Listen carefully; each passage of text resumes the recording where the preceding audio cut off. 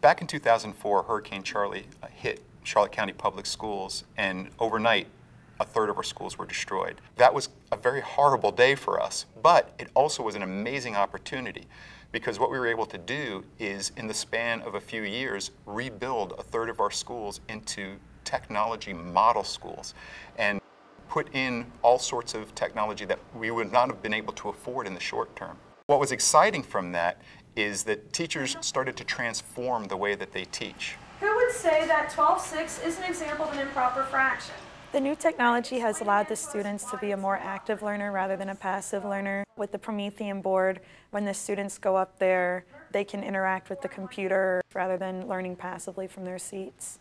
Having a Promethean board in the classroom and having an audio enhancement system and having the projector attached to the Promethean board is the perfect trifecta.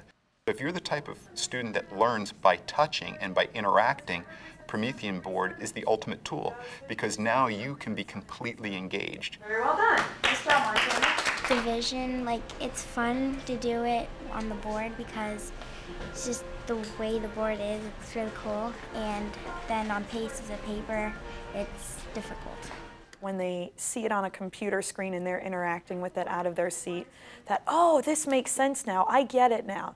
I love light bulb moments whenever my students have one of those. Nice job. Some students are visual learners, and having the projector allows them to learn in their modality, the best way they can see it, large, big, full color. The audio enhancement puts sound throughout the entire classroom, so no child's ever more than 10 feet away from a speaker, so it's as if the teacher's standing right next to them. So if they're an audio learner, that really enhances it for them. And I need to get some people to come on up to the board. The Elmo actually acts as a video switcher in the sense that you press a button and you're looking at a live camera shot. You press another button and you're looking at your Promethean board. So the cool part about that is it diminishes the time it takes to switch from activity to activity. Because one of the things that kills instructional flow is downtime. By integrating the Elmo, the projector, and the audio enhancement, it's a smooth lesson all the way through. It was boring, now it's fun. It's just fun. Another great tool for the kids to use are called active expressions. They're almost like little tiny cell phones because all kids know how to text. So what you can do is you can ask an open-ended question and they can text the response. And so what's neat about that is you're no longer limited to multiple choice.